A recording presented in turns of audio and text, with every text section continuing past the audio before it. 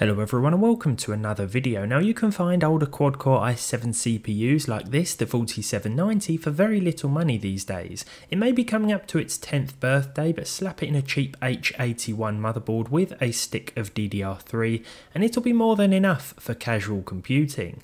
Looks like someone did just that actually with this budget combo, which I paid just £47 for on eBay. Any enthusiasts out there looking for some low cost overclocking fun should opt for the unlocked K variant, as this non-K version is more geared toward a simple out-of-the-box experience, but I want to see what it's capable of in 2023 anyway. Before conducting any gaming tests, I thought it best to replace the memory, so we've got two 8GB 1600 MHz modules in here now. My first concern was the stock cooler, but it was perfectly adequate. The noise levels were fine, at least in my opinion, and the CPU was able to reach its all-core turbo frequency and stay there in games. I paired the 4790 with an RTX 3060 Ti, which isn't exactly the most balanced setup, but this will allow us to get the most out of this aging chip. Now the first game was CSGO, and this was more than playable. If you've had experience with other CPUs, faster, more modern chips, then you'll clearly be able to tell that the frame rate isn't as high as it would be on even modern entry level CPUs. But if you've got a high refresh rate monitor, 144Hz for example, then the 4790 here can still provide a more than acceptable experience, as you can see here, with at least 150, 200 FPS a lot of the time.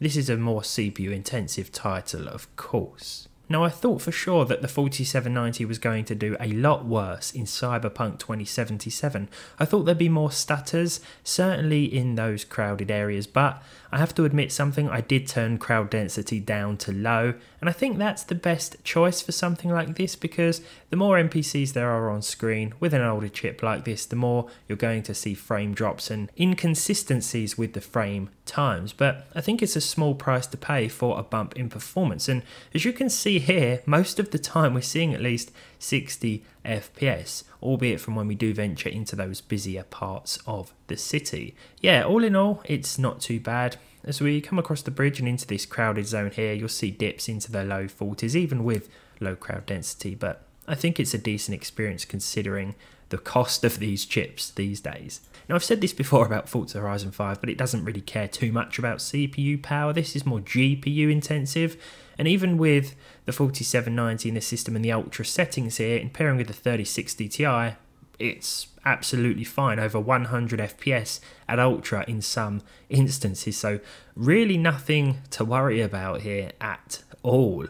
Red Dead Redemption 2 is a little bit the same in that regard, in that when you're outside of busier towns, that is, the GPU is probably going to play a bigger part, but as we venture into Saint Denis, Valentine, you might see that CPU usage hover around 90–95%, so it's clear that there is a CPU limitation here, but we're seeing a more than playable experience in my opinion, with over 60 FPS most of the time. Again, I wouldn't recommend a pairing like this, but let's say you've got an old CPU like the i7 4790, you've upgraded to a newer RTX GPU, you could certainly get by until you've either saved up enough to buy that newer CPU, or you haven't quite taken the plunge yet for that brand new processor purchase. Alright, so what's a CPU benchmark without Starfield? In here, right, you're seeing pretty decent frame rates, right? Look at this, 80 FPS, almost 90 FPS. If we venture outside, however, into Aquila City, which is notoriously CPU intensive, just like the other, what's that other main city? How can I not even remember? I've been playing the game for days, hence the lack of uploads. But yeah, as we make our way outside here, my mind has just gone absolutely blank there. You can see that the frame rate now, well, it's definitely going to dip. Aquila City is really harsh on CPUs. Usage is sometimes up at 95–100%, and it is just a little too much for the 4790 to handle. I think the overclockable 4790K would do slightly better, but it's still going to be problematic in Starfield, which it's early days for, of course, so maybe some improvements with game updates, but we'll have to wait and see. Finally then, for these tests we have The Witcher 3 at Ultra with the 4790 3060 Ti in and around this busy area here. Now the frame rate once again will start to dip and drop, and there will be some inconsistencies when we venture into those more crowded areas. I didn't actually change crowd density, or I think you can set it lower, the amount of NPCs on screen, but I just left everything as it was.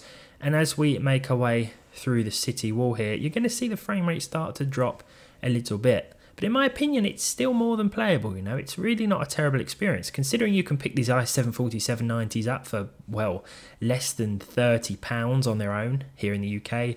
If you pair it with a weaker graphics card, a GTX 1060, 1070, something like that, then it's going to make for a fairly balanced system overall, and you'll have a half decent time in a lot of games. I actually wanted to finalise with some comparisons to a modern quad-core, namely the i3-12-300. This is one of the best quad-core chips you can buy, and if we take a look on screen at some of these comparative results, it's going to be night and day, to be honest. This was always expected. I, of course, was anticipating this, but I think it's interesting to see sort of how things have changed in terms of what was high-end and what is now sort of entry level, how times have changed in terms of CPU performance. But look, the i3 these days will cost at least 3 times the price of an old i7 4790 like this, and it's not offering 3 times the performance across the board, is it? So keep that in mind.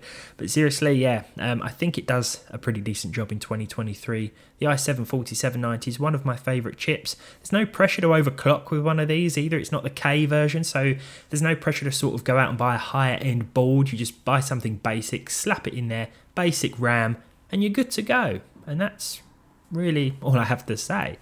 I'd still recommend it for an everyday system, and perhaps even a light gaming rig, of course paired with a weaker GPU. But let me know your thoughts down below. If you enjoyed this one, leave a like, leave a dislike if you didn't. Subscribe to the channel if you haven't done so already, and hopefully I'll see all of you in the next one.